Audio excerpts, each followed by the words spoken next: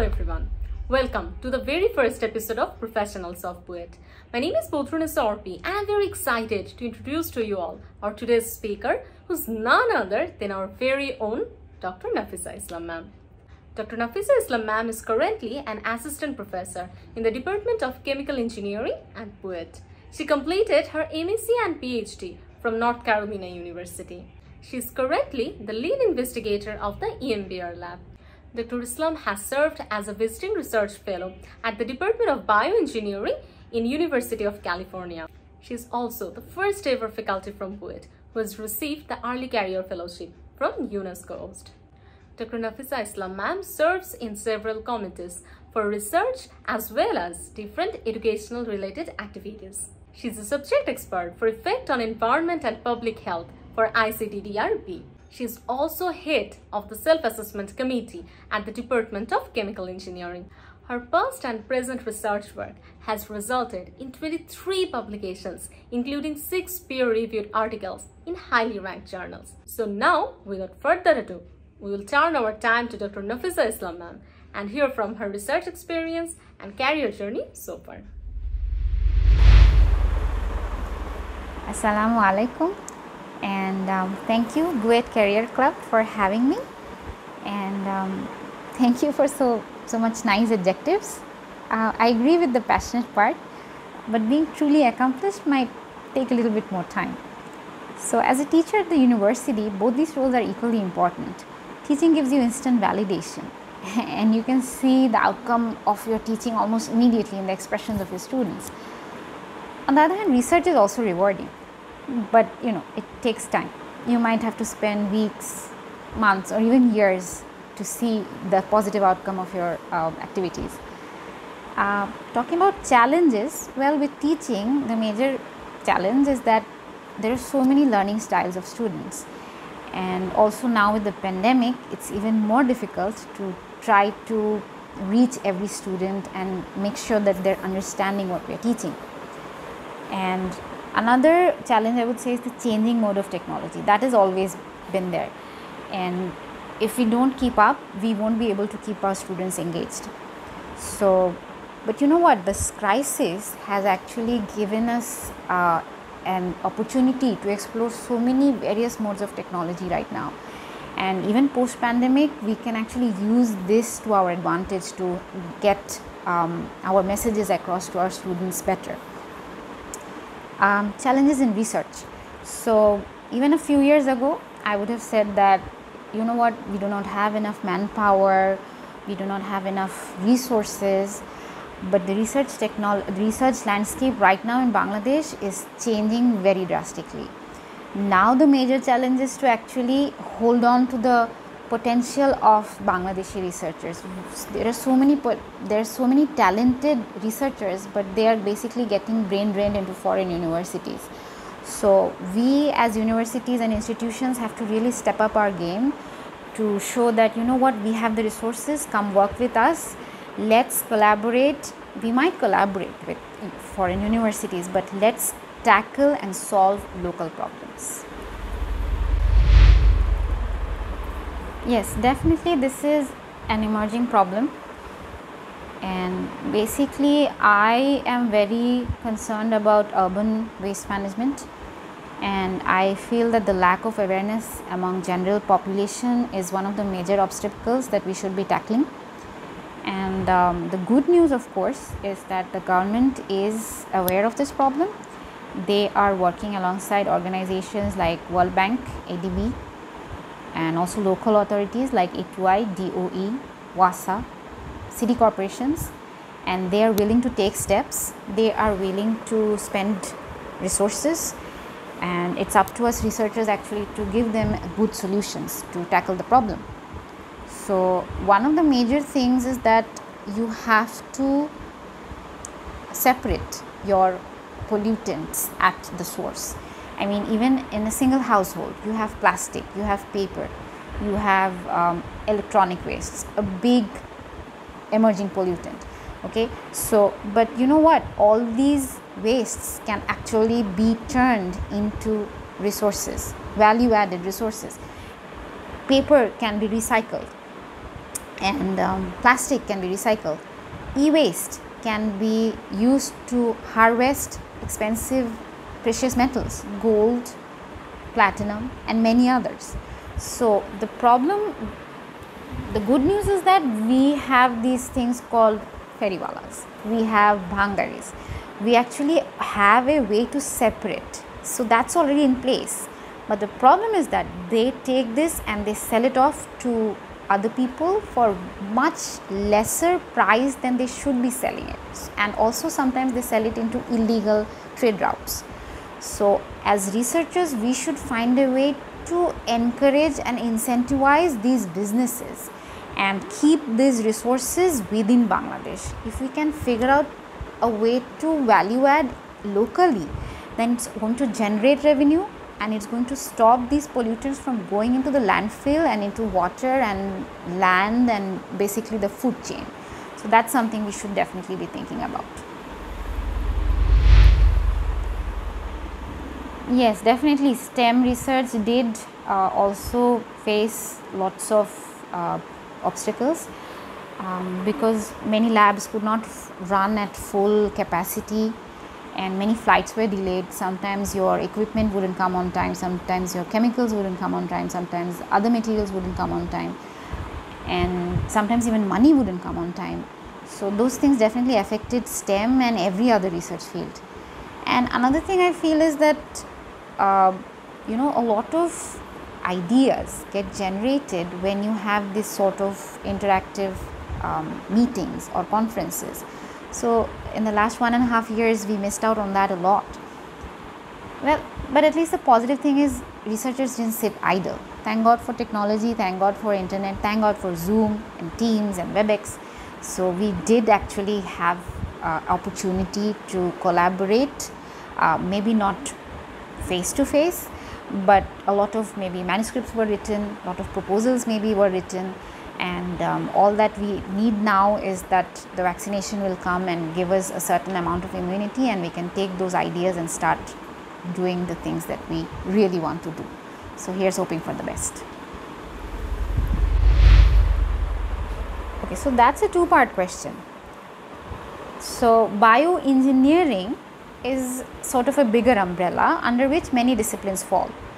But basically when you have engineering principles applied to problems that involve biology, that's bioengineering.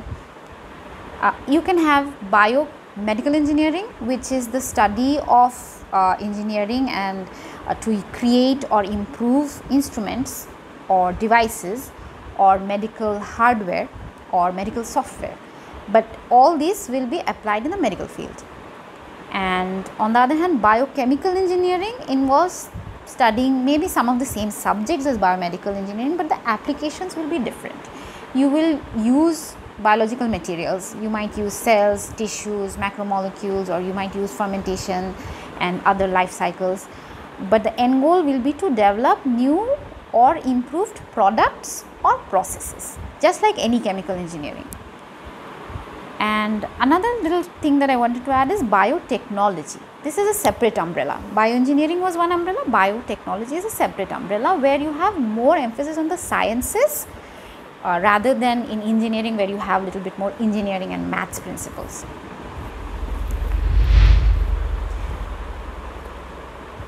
Well, thankfully, I never believed in these kinds of generalizations. I mean, you get to hear things like, oh, girls can't do this, or maybe engineers can't do that. There's really no limit. If you see yourself, if society tries to put you in a box, just push the boundaries of the box and try to fit in whatever you like. That's what happened with me. I liked biology since I was in A-levels, and I actually put down chemical engineering as my first two choices. One of the first two choices because I wanted to work sometime or the other in biochemical engineering. And as far as trying to get more engineers interested in these fields, well, representation, right? Once people see that this is possible, you will actually start to believe it. So the simple idea is to have more webinars, or after the after pandemic, have more seminars of who? faculty members, industry personnel who are working in biological, biotechnological or bioengineering fields.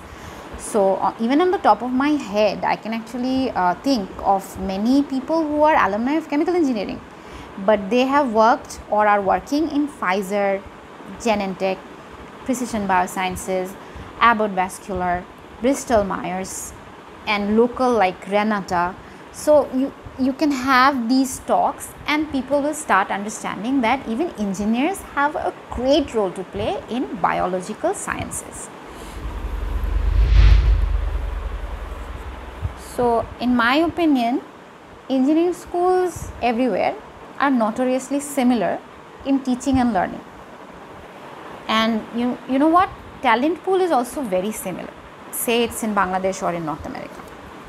Having said that, I think we are a bit behind. You know why? Because when I went to North America, I had to encounter very diverse sort of people. You know, I was Asian and I had to work with maybe South American people or North American people, European people, and everybody had a different take on how they would approach a certain problem. And that actually helped me become a more evolved researcher and a thinker. And another major difference I would say that is present in North America is that they value non-academic activities and achievements quite a lot, and I think that is something that even we should embody.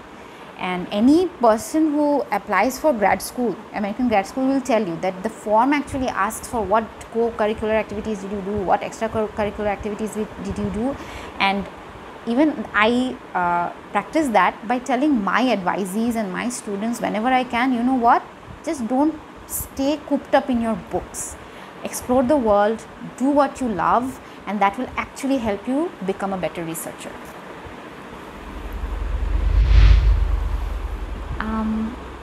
My one advice: don't say I shouldn't take part because I'm not going to win anyway. If you don't take part, there's 100% chance that you will not win. So another thing is, don't always aim for winning. I mean, a lot of things should be done just for the fun of it and the learning experience and meeting new people and networking. You never know whose eye you might catch. So definitely take part in more international competitions and webinars whenever you can. So I've already talked about the talent pool. Like, there's no lacking as far as the STEM education quality is concerned. And government and other organizations are also ready. They have the resources to fund researchers. So that's not the problem. Then what is lacking? I think one thing is unified leadership. I mean, there are a lot of pockets of research happening in many corners of Bangladesh, but we should really be thinking of a unified goal.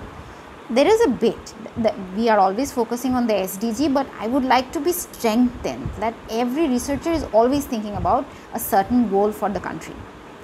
And another thing that I have seen that in Bangladesh, fundamental research is a bit lacking. This needs to change, otherwise you will not get that sort of name and fame in research world, you know. So again, these two can be definitely tackled with depth of understanding that I just talked about.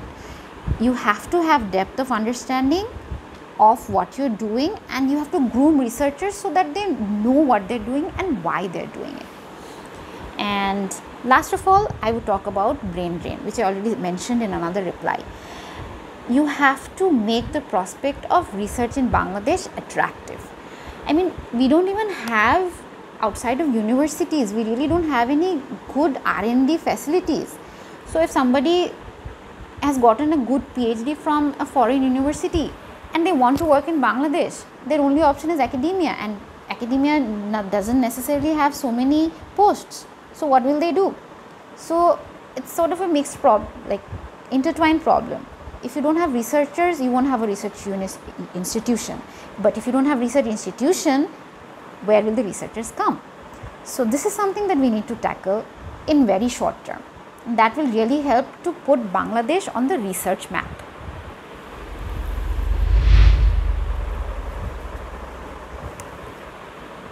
First of all, thank you, and it was an honor being asked to do this interview, and I was actually very pleasantly surprised that you all, not surprised, I was really happy that you all took the time to research what I do, and it was really pleasurable answering questions that are so close to my heart. And another thing is that it gave me an opportunity to practice what I preach, because I tell my students all the time, increase your visibility, break out of your shell. So today I got an opportunity to do that. As far as advice is concerned, I really don't know that much about all your activities. What I do know is that you carry out or help organize a lot of international events and competitions. So that is really good. That is something that gives a lot of exposure to current students, and definitely keep on doing that. And congratulations on carrying out successfully so many international events in the past. Another piece of advice that I would like to say is sort of out of the box. Now, in BUET, we don't have anything called a BUET career office or a BUET career services, which a lot of international and even national universities do have. So I think you can leverage the contacts that you've already made in the past. You probably have alumni of your club in very good positions, home and abroad. You might even have faculty members who were part of your club. So why not make this into a team and formalize it into an actual BUET office, so that students can get the opportunity to have that career talk with somebody who's also authorized to give them letters of recommendation and letters of appreciation and things like that. So that's something that you might think about.